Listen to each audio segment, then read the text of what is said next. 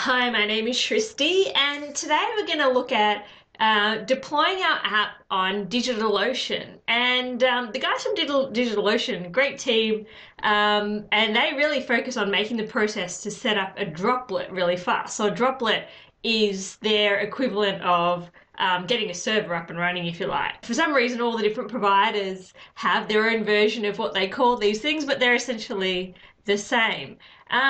It can be a little bit tricky to set something up with DigitalOcean. Once you get past getting the actual droplet up and running, it's kind of handed over to the community, and you can have a look at the documents the community have put together. But sometimes it can be a little bit tricky trying to figure out your way through all the documents and how they all relate, and depending on what you want to do. When you go to the DigitalOcean website, go ahead, put in your email address, password, create a new account. You'll get an email, and you just need to, I think there's just a link in that, so you just need to follow that link, make sure you authenticate. Once you do that, you'll be able to come to something like this. So you confirm your email. You do need to provide billing details, and you can also get, I think there's a lot of affiliate links around. I've got one of my own, which you can use to get $10 credit. But you do still need to provide billing details, whether that's a credit card or PayPal. So once you're beyond to those two key steps, we can create our droplet. Okay, but before I do that, what I want to do is actually set up a secure connection. And I can do that. I'm using a Windows machine, so I'm going to use PuTTY. But for anyone using Mac, I'll actually just include a link to some documentation that you could use to set up SSH for a Mac. But for a Windows machine, we need to go across to PuTTY and just go down. We need two files. We need PuTTY and we need PuTTYgen to generate the SSH key.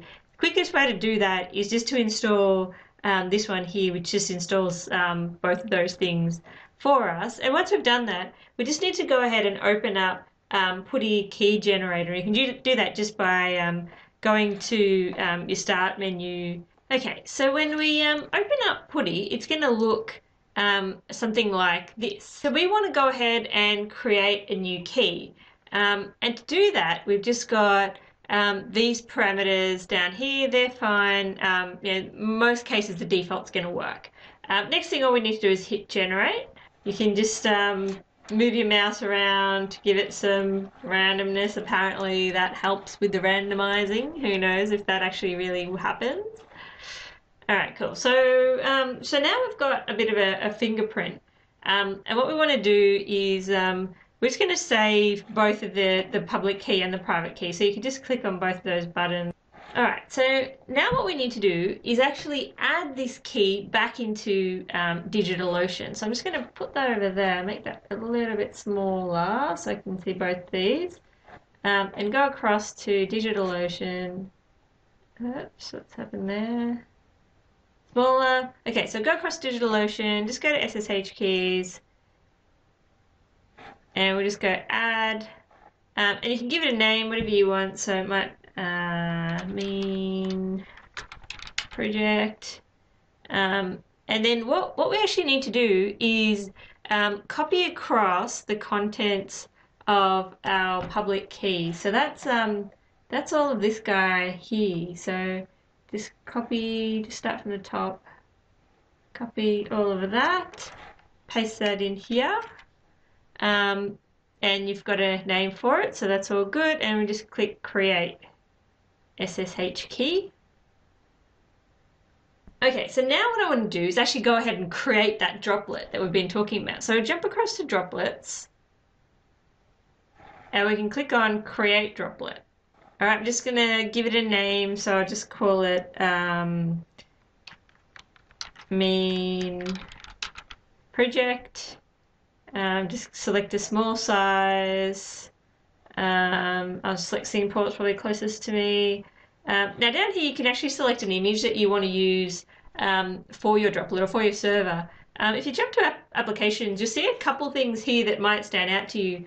Over here we've got Node, so we've got an option of just hosting Node on our server. Or we can actually install the whole Mean stack on our server as well. So if you just wanted to grab an empty copy of Mean for some reason, and had that up and hosted straight away, you can do that using using this option. I'm just going to show you the whole process of how this is going to work. So we'll go across to Node. We'll just select Node, and then at the bottom here we can select our SSH key. So I'll just select the one that I set up, and it actually says down the bottom here that it's not going to email me out a password because I've just selected to use this SSH key. So if you didn't set up that process, you can still get your app up and hosted, but the difference would be that you would be using a special username, which is root, and a special password that will be emailed out to you. So let's create our droplet. All right, so the idea is that this should only take sort of 60 seconds. I've had somewhere between just over 60 seconds all the way through to just over 2 minutes. So so we'll see how long that takes us. All right, so it looks like we're almost there. Fantastic. So our droplet's up, and look, it's actually better than it promised. So we've got it done in 51 seconds, which is awesome. Okay, so now what I'm going to do is actually use PuTTY because we've got SSH set up. We want a secure connection to DigitalOcean in our new droplet. We're going to use PuTTY to do that. So I'm just going to go and open that one up. All right, and so when we open it up, it's going to look something like this. I'm just going to put it over here.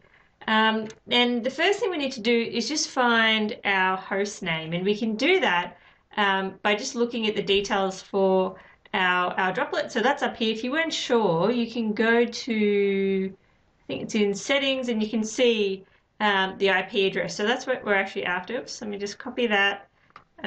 Paste that over here in host name, leave it as port 22, SSH is fine, just go across to connection, we go to data, auto login username, we're just going to use root.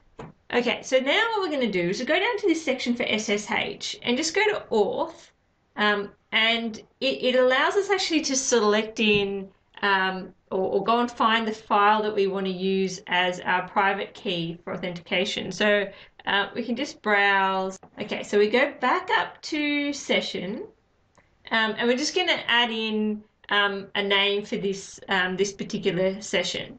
So I'm just going to call it, let's say, Mean, say test DO. Let's do that. Cool, and we just select save, and that just adds it to the list. We can select that, the one that we've just added, and just select.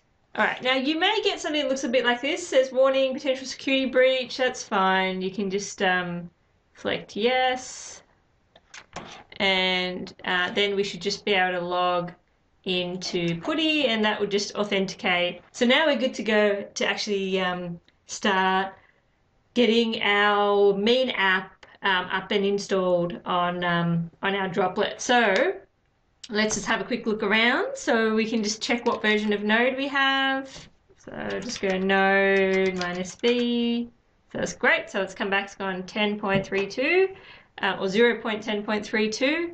So now what I'm going to do is actually go back to my app. The app itself has been committed to Git, but I want to actually push Git the source control up into either GitHub or Bitbucket, so that I've got it somewhere that I can then access the files from my droplet. So what I'm going to do is push the app up into Bitbucket. So Bitbucket, similar to GitHub, the difference is that it's actually free for teams, I think, that are up to 4 or 5 people. So you know, if you're just using this to, oh, there it says free for 5 users. If you're using this at you know, in your downtime, or if you've got a small team, this is a pretty cost-effective way to get your app, get some source control happening for your app. So I'm just going to log in.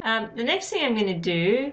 All right, so I just come up here, just grab SSH, so copy that. I'm not going to use it straight away, but I'll use it again in a sec. All right, so let's go back to our DigitalOcean. So I'll just go back to our droplet and just open up PuTTY again. Okay, so there's a couple things that we want to do here. I'm going to then install Git. So I'll go apt get install git. Okay, cool. So that's all good. Now I'm just going to do git, oops, can't type, git clone. Okay, cool. So just paste that in.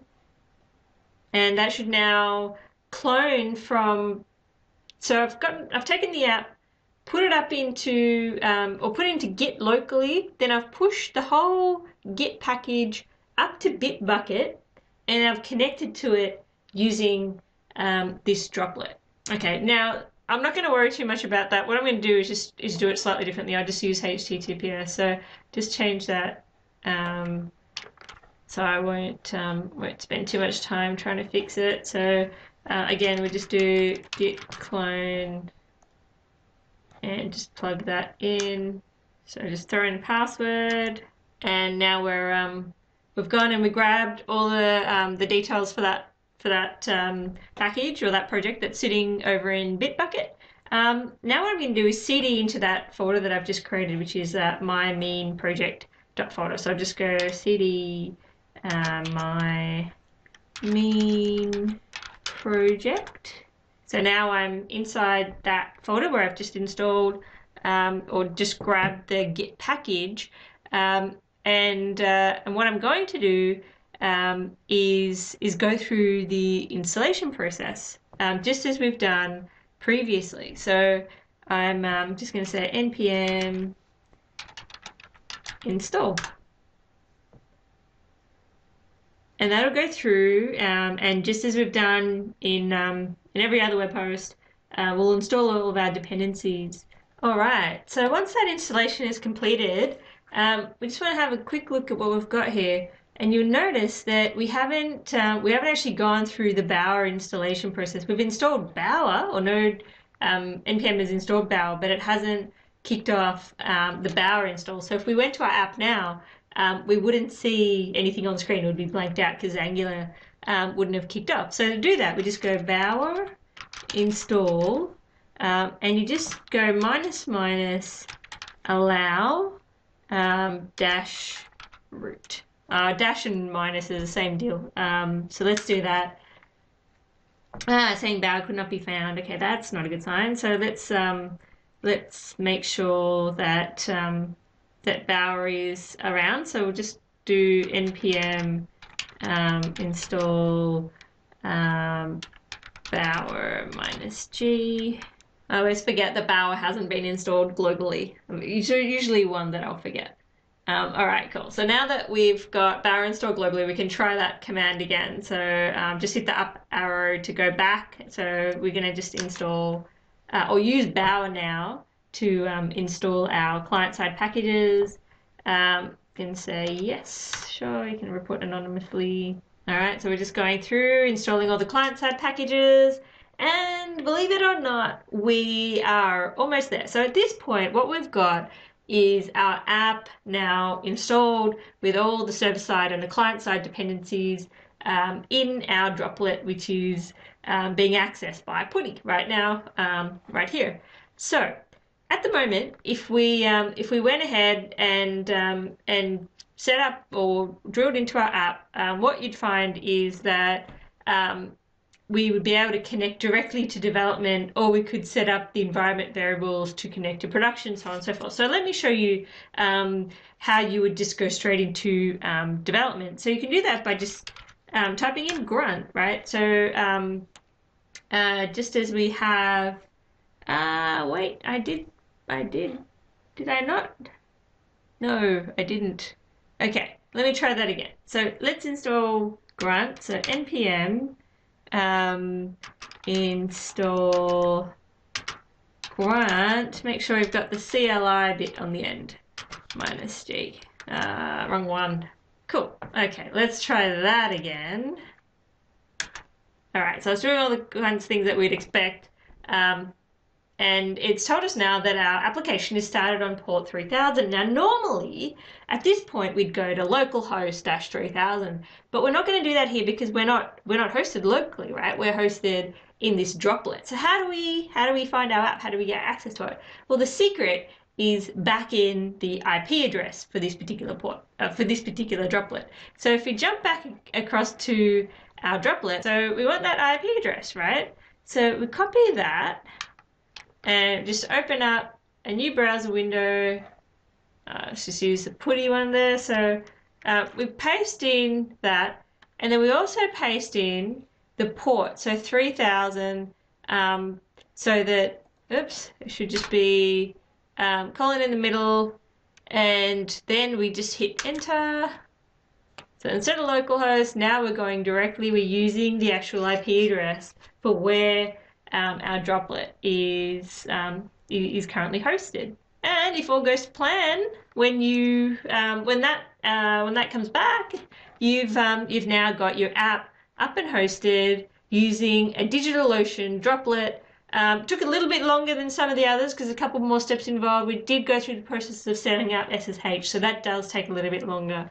But I hope that helped you out. Please subscribe to the channel if you haven't already. Check out Bossable.com for more details. Let me know the other kind of things that you might be having some problems with that you'd like to see a video on. Yeah, and let me know how you're going with your app. All right, cool. Well, I'll see you again soon.